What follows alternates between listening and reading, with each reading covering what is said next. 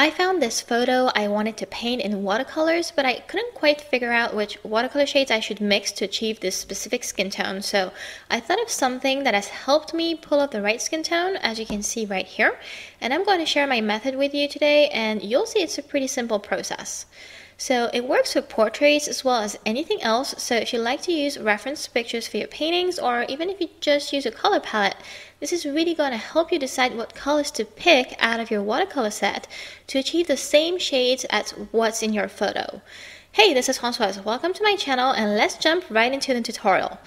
I'll start painting my skin tone sphere as I go through all the steps, and I'll demonstrate every step as I go. I do a lot of watercolors now, but I have a background with colored pencils, and colored pencil is what actually gave me the idea I'm sharing today. Because for colored pencil work, there's a couple of free apps that you can easily download on your phone, and these apps help you decide what colored pencil to use for a designated area of any picture that's on your phone. In the method I came up with for myself, there's more to the process than just the app because I wanted to simplify color choice as much as possible, so hang on till the end of the video to get the full step-by-step. So basically, what you need to do first is to download the app, go find the picture you have saved on your phone, and that's it. The app is asking you to select the pencil set you're on. I would suggest to select the 76 Caran d'Ache Luminance one because I own this set and I know they have a lot of the earthy and natural color designations you will find in watercolors like sepia, Payne's gray, yellow ochre, and such. But I think the other pencil set choices would work too, so that's really just a very small detail. Now you're looking at your picture within the app, and you can see they have a viewfinder there that you can move around. You can even zoom in on your picture, and you see at the bottom of the screen a bunch of color names popping up. On the right side is what they call the target color. So the target color is the exact shade your viewfinder is on. What's great about the app is that on the left side there are indications of what more common colors you can mix to recreate the specific shade. So now let's take my photo as an example, and I'm going to guide you through my step-by-step process to show you how to use this for watercolors. First, I recommend to use a high-definition photo reference if you can, and then grab a pen and paper to take some notes. The best is to break things up. So for instance here, I'll look at the skin first, and I'll focus on the darkest parts. I scroll through the shadows here on the forehead to start with, and I see some recurring colors popping up at the bottom left of the app, and I write these because I know they're part of the target color I'm seeing on the right hand side, and I know color in the skin is very diverse and cannot be rendered by just one shade, right? So to begin with, the more recurring shades you find, the better. Write them down to get a sense of what makes that skin tone. Write just the ones that keep popping up, not everything, because we really want to simplify things as much as possible. Most of the time, the names for these colors will be familiar, and if they're not, if you've never seen them in your watercolor set, just write down what they look like. For instance, I write burgundy if I see a dark, deep red shade, or light sage green if that's what I see pops up, and so on. I repeat this process on the other shadows of the face, and in my case, the main shades remain the same throughout all the shadows. I see sepia, burnt sienna, olive green, and brown ochre coming up frequently. I also see shades like aubergine and some purples here and there. I don't have them all in my watercolor set, but that's okay. I do this again for my midtones and again for the highlights. What I have here mostly are earthy shades and some greens for the midtones, and for the highlights it's mostly an apricot shade, a bit of burnt ochre, olive brown, and pure white for the lightest parts. We're done with step 1. Now I have a better sense of what's in the skin tone. For instance, now I know that even though my reference photo makes the skin look sun-kissed and golden, which is confirmed by the colors popping up, there are also a few purples and reds here and there, and that's what will help balance everything to avoid that my skin tone looks too yellowish or brownish. So for me, this solved the problem because even though I know that in watercolors you achieve most skin tones by mixing a bit of red, blue, and yellow, all I could spot with my own eyes was brown and yellow, and I knew I was missing the mark somewhere, and there was a risk of painting something that looks too dull. For step 2, we need to take a look at the reference picture itself and see if we have everything or if we still may be missing something. When I was using the viewfinder earlier, like I said, I did see a few mentions of aubergine and purplish tones popping up, And I can clearly see there are parts of the skin that look a little more pink, like the cheeks, where the shadows are, and this area underneath the nostrils, and the eyelids as well. I'm also guessing, and that's more from experience, that an extra glaze of pink tone over the rest of the colors I found before would probably give the skin a nice and more natural glow, as long as it remains subtle, so that we keep that sun-kissed look that's still pretty dominant here, and don't end up with a rosy kind of skin tone instead. So I repeat step 1 and 2 for the eyebrows, eyelashes, pupils, nostrils, lips. The sclera is the white part of the eyes, and the teeth, and finally the hair and the earrings. So you see, this can really be helpful for skin tones or anything else. Step 3 is to grab your watercolor set and start mixing colors.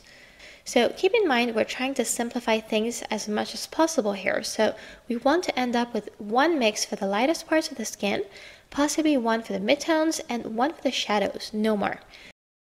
I get a scrap piece of watercolor paper to swatch my washes, and I start working on the shadows. I'm mixing sepia, burnt sienna, brown ochre, which are colors I actually have and that I previously identified as recurring shades through the app. The closest green I have to what popped up before is my oxide of chromium. So I'm swatching that, and I use more green or more sepia, or whatever feels right, depending on how my mix comes out. I decided to add a color I have that's called Indian red because what I come up with looks too brown to me. I think it needs more red, even though I plan on making a pinkish wash later to make the skin look more natural. And yes, it does look better with a tinge of red, so I'm keeping that color combo for now.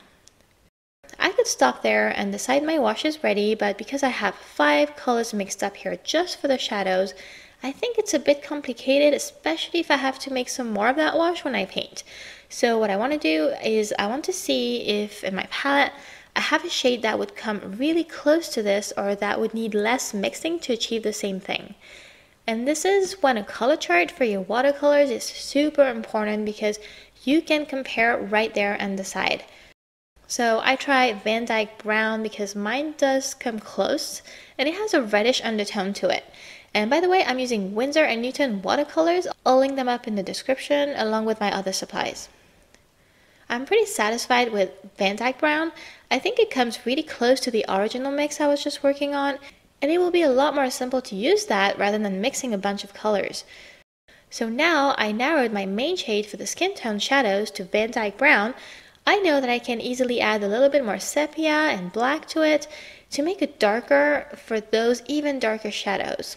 I have sepia and I have a shade called neutral tint that kind of looks like black, so here it is. My shadows are Van Dyke Brown mainly, a bit of sepia to make it darker, and add to that a bit of neutral tint to make it even darker. That's 3 colors to achieve the best contrast on this portrait. Remember, sepia was a recurring color in the app and black is pretty basic, so I know that by adding that to my Van Dyke Brown, I'm still on the right track. For the midtones, I want to simplify as well, so I decide that a diluted wash of Van Dyke Brown alone should do the trick to achieve a good gradient towards the highlights. For the highlights though, I really need to come up with something else to get the orange-pink shades in and brighten up the skin. Looking at what the apricot shade in the app looks like and looking at my reference as well, and at my watercolor set color chart, I noticed that brown ochre seems like a perfect fit. It's a lot more yellow than pink, I think, but I already decided before to add pink as a glaze on top of everything else at the end of my painting, so I'm not worried because I know this will be enough to balance all those earthy shades towards something that looks more like skin without affecting the base colors too much. For that pink glaze, I take a look at what pinks I have in my set. Again, the color chart I made is great for that, and I'm looking for something that's not too flashy and not too red either. I'm hesitating between my Rose Madder Genuine tone and my Potus Pink tone, so I'm glazing both on top of my previous swatches of the Apricot and the Van Dyke Brown tone just to see what it looks like, and I decided to go for the Potus Pink. It's a bit more subtle, and I noticed it would also be great for the lips. So I have all the colors on my skin now. I have brown ochre for highlights, Van Dyke Brown for midtones and shadows, and sepia and neutral tint for the darkest of the shadows. And now I also have Potus Pink for the final glaze. I think that's pretty manageable, so I move on to step number 4, which is to decide in which order we're going to layer those shades. This is why I want to test everything out on my sphere. There are plenty of pictures of spheres online. I just picked one to see where to place the shadows, midtones, and highlights, and I'm working with the sphere and the photo side by side on my laptop because it's important to always keep the reference in mind and try to get all the values you see there onto your sphere.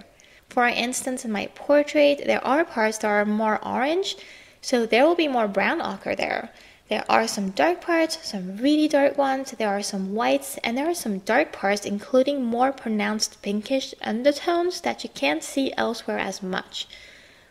I usually start with light colors in watercolor and I gradually build up contrast, so my first layer is naturally going to be brown ochre for the highlights. I keep layering that wet on wet, making sure that some areas are more or less saturated with brown ochre, and leaving a white spot on the sphere, as I would for a regular portrait on the nose tip and lips, for instance. On the reference photo itself, you can see some areas are more apricot, as the app calls it, as others. So again, I really tried to get a variety of values for that one shade on my sphere. Next, I want to work on midtones, again like I would on a regular portrait, so I apply light washes of Van Dyke brown, and I go darker and darker and darker to make a gradient, to the point where I'm adding sepia to the Van Dyke brown wash, where the sphere gets noticeably darker, and then neutral tint to the Van Dyke brown plus sepia wash, where it gets even darker. It's starting to look really good, but I want to glaze a bit more brown ochre over the top because it's looking too brown. It's lacking shine and that orangey sun-kissed look. The layering and transparency capacities of watercolors are great for that because you can always adjust things as long as you don't go too dark too fast. Last, I glaze my Potus Pink shade all over very lightly, and then I insist more in some parts because I keep in mind that the dark part of the cheeks and the eyelids on my reference bear some noticeable pinks, for instance, and I want to see what that would look like using my sphere. I think it's looking pretty good now and pretty close to what I can see on the reference photo. And in case you're wondering, when it comes to the ideal color palette to help you with portrait painting in watercolor, don't worry if you don't have as many color choices as I have, and keep mixing what you do have with the help of the app to find the mix that's going to be the best. However, having some choice, as you can see, is a good thing to simplify the process later on and avoid having to mix a lot of colors. So if you're into portraits, I would suggest to get the most common earthy tones out there. I mean by that a few yellows and browns, but I'd also get a few pinks, 1 or 2 blues, 1 or 2 greens, 1 or 2 reds, a black shade, and I personally find sepia and Payne's Gray to come in very handy as well for things like eyelashes, pupils, hair, the sclera, and teeth. If you enjoyed this video, please like, comment to let me know, share it on social media, and don't forget to subscribe and hit the notification bell to be updated on what's to come, because I'd like to build a playlist around portrait paintings and have so many other tips to share from all my experiments that if you enjoyed this, I'm really excited for what's to come, and I hope to catch you in the next videos.